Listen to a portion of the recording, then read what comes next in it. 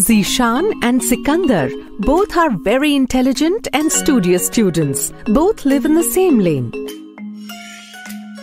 Both have decided to take part in the sports tournaments of the school this time. For this, they want to get trained by Rahim Chacha. Rahim Chacha was a renowned athlete of his time. When the kids went to Chacha with their proposal, he said that they need to first study about muscles and bones of the human body. Only then he will train the kids. After studying, they went to Rahim Chacha. Chacha, we have properly read about bones and muscles. Would you train us now? Yes, why not? But let me first figure out how well you have studied. I will ask questions and you kids must answer. Okay, Chacha, ask. Let's start from a basic question. How does our body remain in the standing position? Chacha ji, our bodies remain in standing position with the help of the hard bony structure and muscles. Right. Now tell me, how do our body parts move? Chacha ji, our body parts use muscles for movement. Most of our muscles are attached to our bones. These muscles contract and cause movement in the bones. Explain it further in detail. Chacha ji, let me try. As our muscles can only pull bones by contracting, but cannot push them. That is why at least two muscles are needed to cause movement in a bone. For example, if I close my fist and touch my chest with it, then the front muscle of my arm swells as it has contracted, and if I take my hand back, this muscle will relax and the muscle at the back of my arm will contract. Well done! The front muscles of our arms are called biceps and the muscle at the back of the arms are called triceps. Okay, now explain that can we bend or rotate our body parts like hands, legs on places other than the joints? No. Then how are we able to bend and rotate our body parts at the joints? Chacha ji, we can move our hands, legs or other body parts from the places where two or more than two bones are attached to each other. These places are called joints. Look, our palms are one of the most flexible part of our body. We can spread our fingers like a claw, can make a fist with it, and can move it in various ways to write as well. We can do this as there are many bones and joints in our palms. No, Chacha ji, the basic structure of our bodies is made up of bones. These bones are very hard and strong. These are not flexible, this is why we can't bend them. I will explain it with the help of this stick. If I tie the stick to my shoulder, I won't be able to bend my hand at all. Very well, kids. Okay, now tell me how many types of joints are there in our body?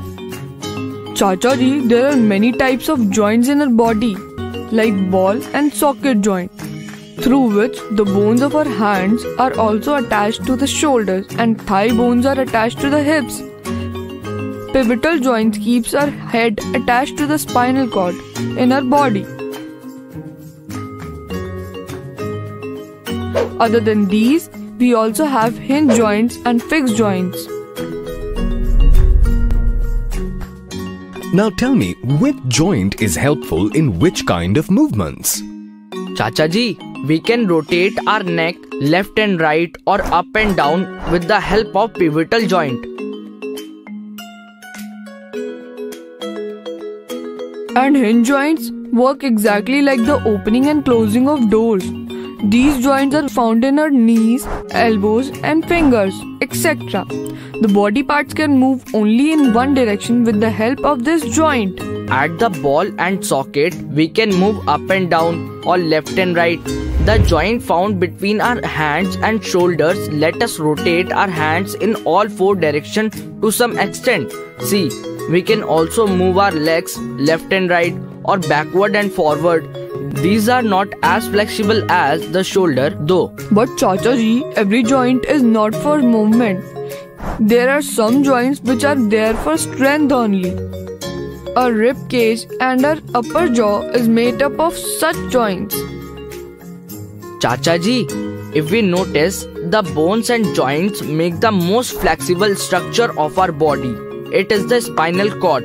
Look how we can bend forward and touch the ground. If we practice regularly, we can also touch the ground by bending backwards, and to some extent, we can also bend sideways. Well done, students. You kids have studied in a proper way. Now just one last question. Tell me that how are the bones of our ears so flexible?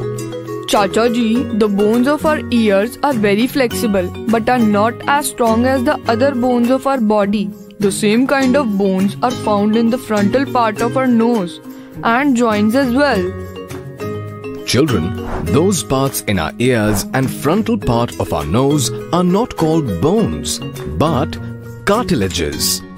These cartilages are also present in our joints as well.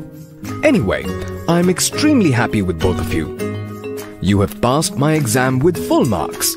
We will start your training from tomorrow. Thank you, Chacha ji. We will be on time tomorrow for the training.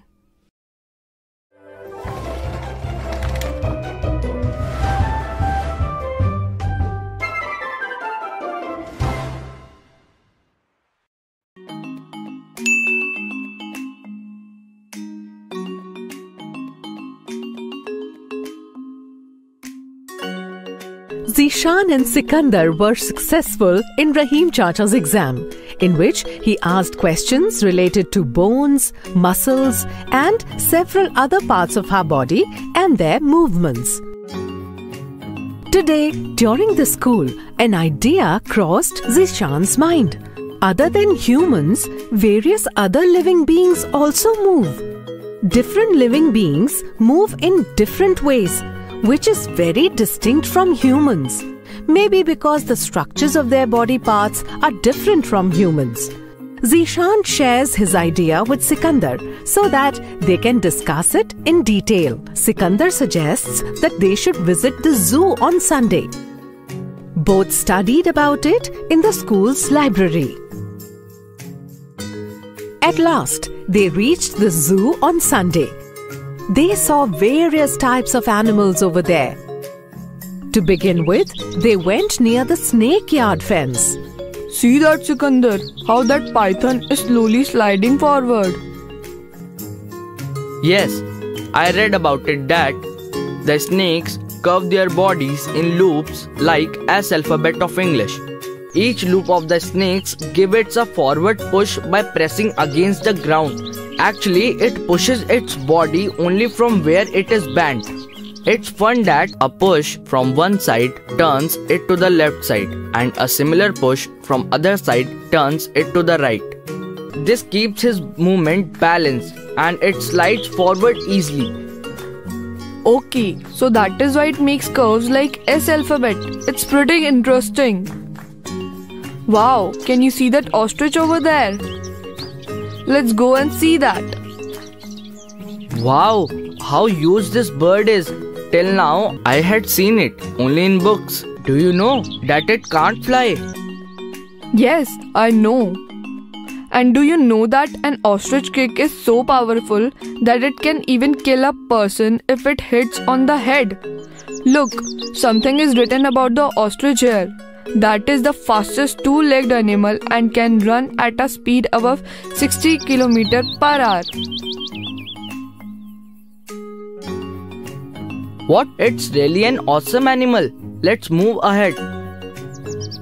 See the beautiful ducks, Zishan. They can move on land, water and even in the sky. In other words, they can walk, swim, fly and can even dive underwater. Looks like they are the Superman of the birds. Look at this. It is written that the claws of ducks have membrane which helps them in swimming. But due to these membranes, they cannot walk fast on land. All this is so interesting. Sikandar, there is someone at my home as well who can run, swim and even fly. Who? The cockroach. It is an expert in all the 3 tasks. Cockroaches have 6 legs. Its strong muscles help it in walking fast. These are so strong that it can easily climb on walls. It also has wings which enables it in flying to short distances. Yuck! Cockroaches are so ugly and scary. Let's look for some other awesome animals now. Why don't we visit the aquarium? Zishan, the structure of fish are so different from ours. Their rib cage is the basic structure of their bodies. They don't have limbs, instead they have small fins.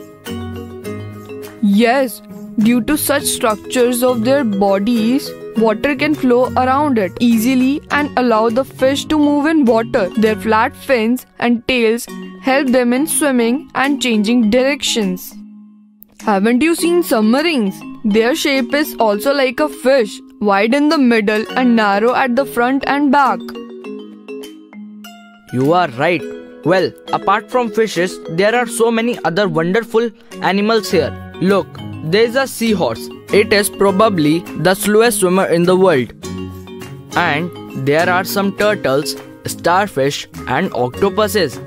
I think the most amazing animal in the ocean is the octopus. Do you know that it doesn't have hands and feet but 8 tentacles? Its arms are called tentacles. These are very flexible, just like our tongues. They help octopus in swimming. The tentacles also have many impressive... Zishan, wait, it's evening already. Let's go home, otherwise we will be scolded. I have learned about movements. Now I will run like a horse in the field. Yes, like a seahorse.